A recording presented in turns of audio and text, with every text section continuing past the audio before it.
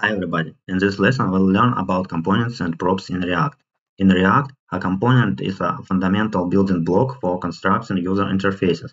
Components are reusable, self-contained pieces of code that describe a part of the UI and how it should behave. Each component can manage its own state and receive inputs, called props. React components can be categorized into two types, functional components and class components. Functional components are defined as JavaScript functions that take props as an argument and return React elements. Class components are not used much anymore for new projects. You could see them in some legacy code. We'll work only with functional components.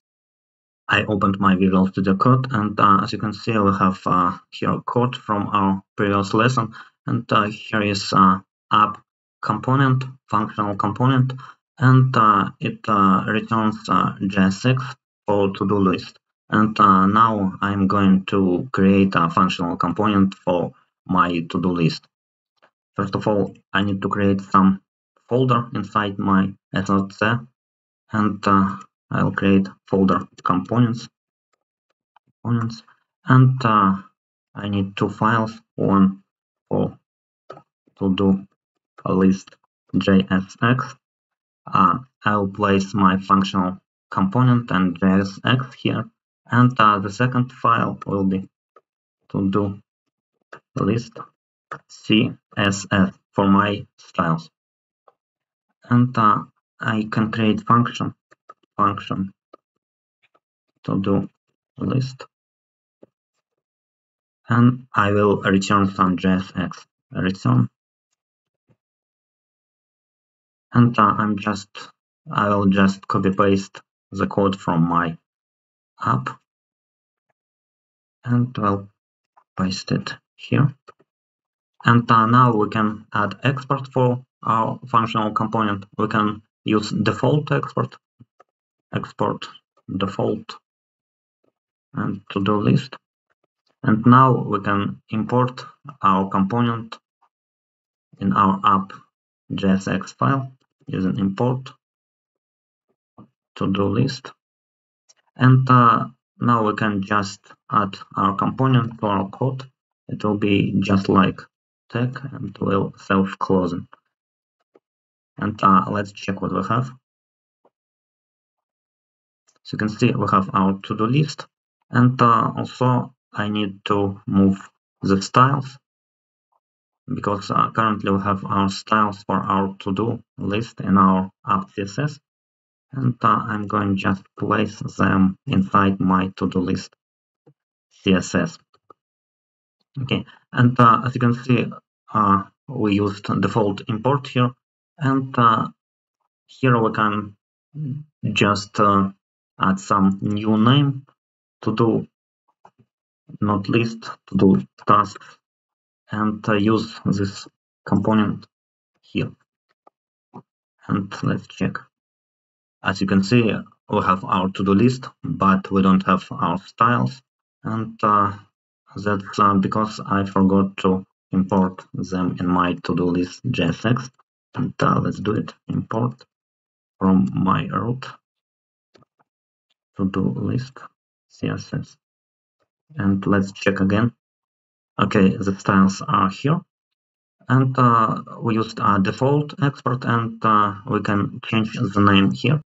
And we used a default export here, but we can use named export, and I just can write export function, but that will not work in our app JSX.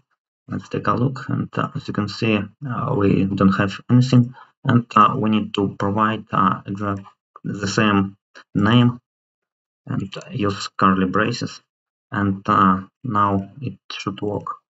And I'm going to change it here and refresh the page, and as you can see, we have our JSX.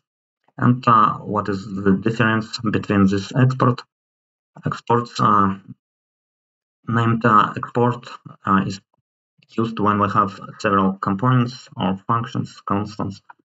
I'll show you export function, and let it be welcome. welcome, and the function will return some JSX, return h1 tag, and like welcome John. And also we can import this functional component inside our ArcJSX and add it to our app. And we need React fragment here because we are going to use two elements. And also component will be welcome, and close. And let's check. As you can see, we have our welcome John and our to-do list component, and you can combine components inside other code and make your UI. Let's talk about props in React.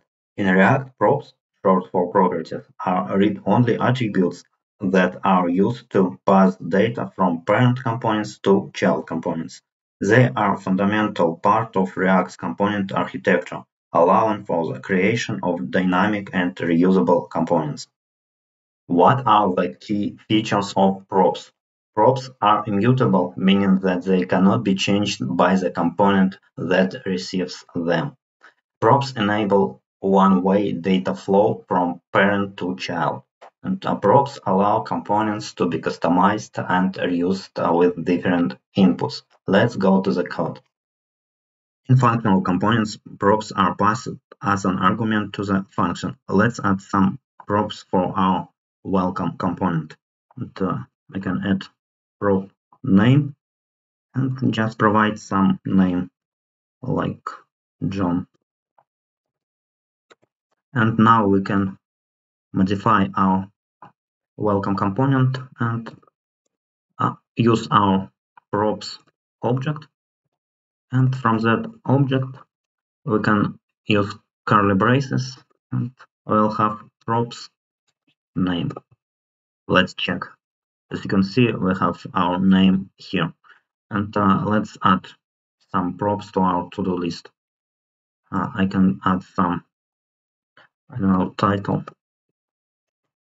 and use our h2 text as prop. And also we can add, for example, some task like next.js. And let's use them inside our component. We can use props. And inside props, we'll have our title.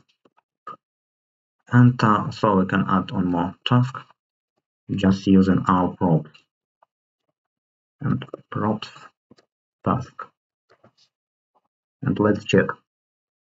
As you can see, we have our to-do list and our new task.